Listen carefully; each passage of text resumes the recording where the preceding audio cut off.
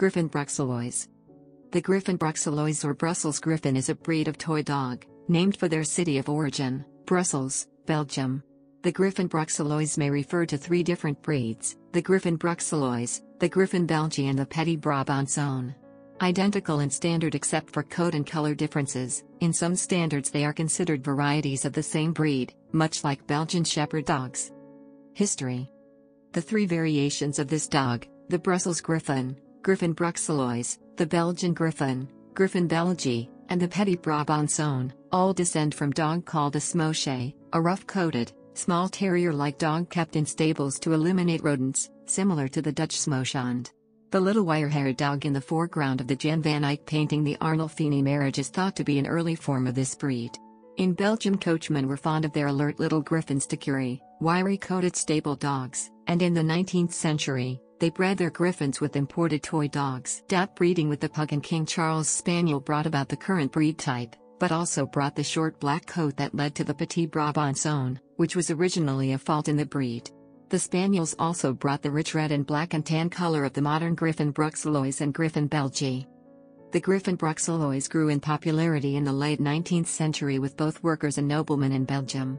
The first Griffon Bruxellois was registered in 1883 in the first volume Belgium's Kennel Club studbook, the Livre des Origines Saint-Hubert, LOSH. The popularity of the breed was increased by the interest of Queen Marie Henriette, a dog enthusiast who visited the annual dog shows in Belgium religiously, often with her daughter, and became a breeder and booster of Griffon Bruxellois, giving them international fame and popularity. Many dogs were exported to other countries, leading to Griffon Bruxellois clubs in England, 1897, and Brussels Griffon clubs in the US, 1945. The First World War and Second World War proved to be a disastrous time for the breed. Wartime is difficult on any dog breed, and the recovering numbers after the First World War were set back by increased vigilance in breeding away from faults such as webbed toes. By the end of the Second World War, Belgium had almost no native Griffon Bruxellois left, and it was only through the vigilance of dedicated breeders, in the UK particularly, that the breed survived at all. The breed has never been numerous or popular, but had a brief vogue in the late 1950s, and now is generally an uncommon breed. There has been a recent increase in interest in the United States due to the appearance of a griffon in the movie, As Good as It Gets, and also because of a general increase in interest in toy dogs. Description. The Brussels Griffon is typically a small breed with a sturdy frame. The average adult griffon stands from 9 to 11 inches, 230 to 280 millimeters, tall, and weighs 8 to 10 pounds, 4 to 5 kilograms. They have domed heads, short noses, and an underbite. Their human-like facial features are often likened to that of an Ewok.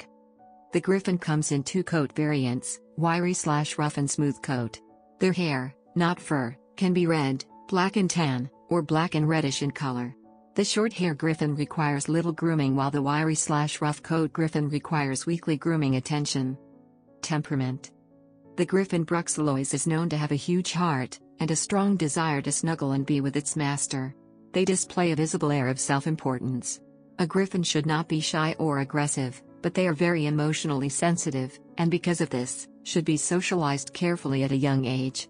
Griffons should also be alert, inquisitive and interested in their surroundings.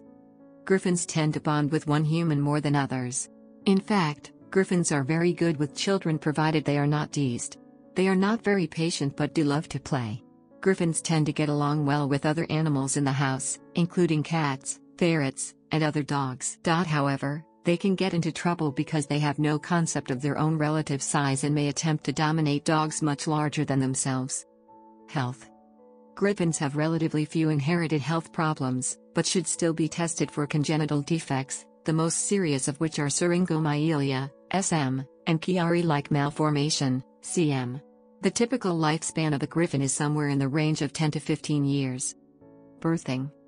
Griffons usually have no trouble whelping on their own, but sometimes complications can necessitate a cesarean section. The size of a litter is typically 1 to 3 puppies. The size of the litter often determines the extent of these complications. Litters of 6 are not unheard of. When they are born, the puppies only weigh a few ounces, about 100 grams, and are small enough to fit in the palm of an adult's hand. They can get leg and heart problems from an early age. Cleft palate. One issue that is typically fatal for the puppies is having a cleft palate. It results in the puppy not receiving nourishment from the mother and eventually starvation. It is uncommon but, depending on the size of the cleft, it is possible for the puppy to survive, whereas it becomes older surgery can be done to close the hole. Eyes. Most have large eyes that may require rechecks from a veterinarian. Heat stroke. Although Griffons have a shortened snout, heat stroke is not a major concern for them as it is with other flat-faced breeds. The breed's shortened muzzle may cause respiratory problems in extreme heat, but overall they tolerate both hot and cold weather well. As with any breed, owners must use common sense and not leave them outdoors without protection from the elements or subject them to rigorous exercise during extreme temperatures, so let them in your house for cool air and some water. Syringomyelia. Syringomyelia, SM, is a condition affecting the brain and spine, causing symptoms ranging from mild discomfort to severe pain and partial paralysis. Syringomyelia is characterized by fluid-filled cavities within the spinal cord.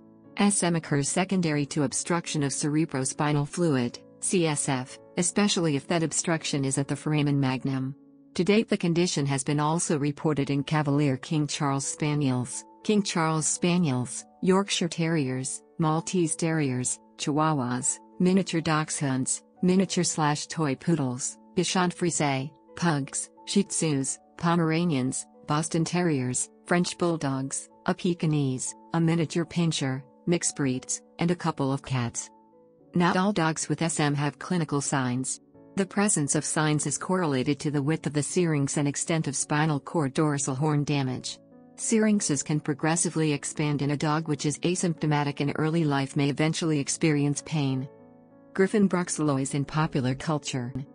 Griffon